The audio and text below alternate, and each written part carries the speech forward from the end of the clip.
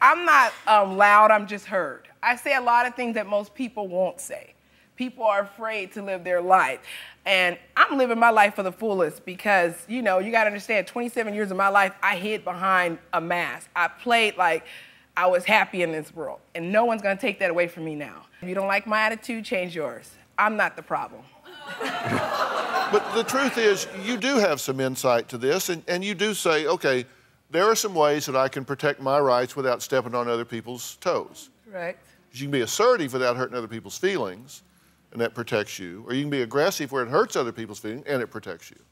And you prefer assertive over aggressive, right? Yes.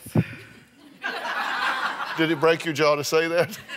No, you know that. All I can say is I'm evolving as a person. I'm really trying to change. There are some things about me I love, and there's some things I hate. But I just love me. I'm a complete package.